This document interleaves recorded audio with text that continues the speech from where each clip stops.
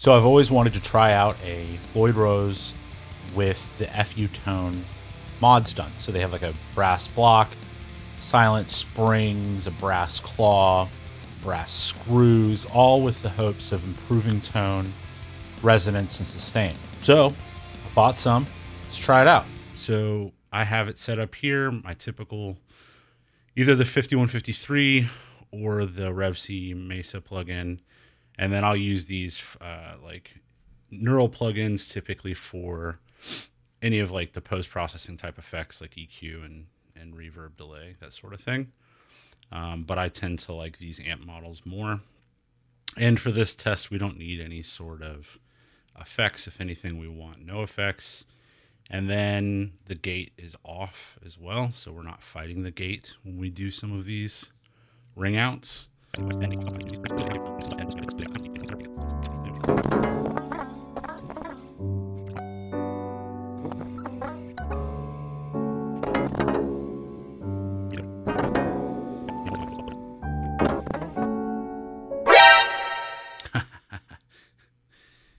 You know what, though?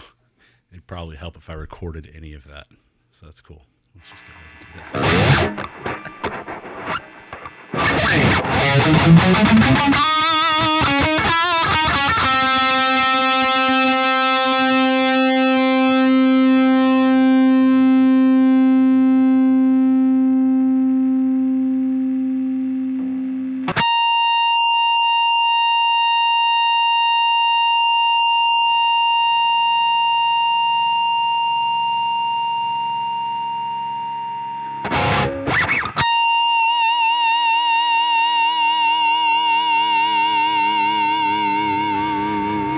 We'll go swap the parts and see.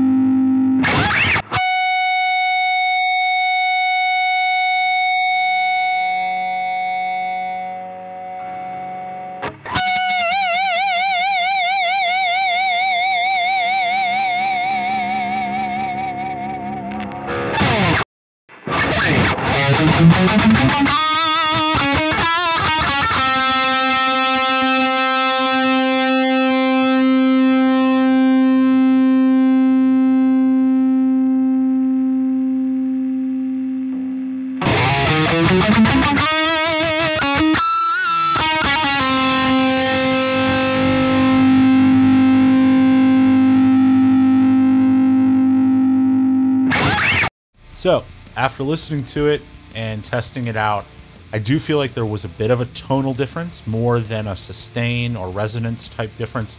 Although that was there, it was fairly minimal. This Floyd 1000 series bridge isn't their best, but it was still pretty good to begin with. Tonally, I feel like it gave it a little bit more bite, if that's a thing that means anything. Is it worth it? I think if you were going to do the other dress-up pieces that are like different colors, you know, that if you're redoing the whole bridge with those, right, like the different screws and stuff like that, to do some sort of colorway that, like, you know, matches or you know, complements your guitar's finish.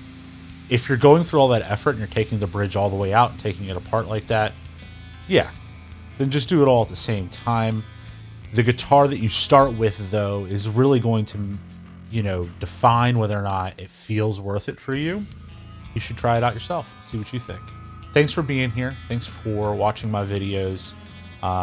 Like, subscribe, click the bell, all that stuff. I'm going to be at NAMM this week. I've got a few more videos that I've already recorded.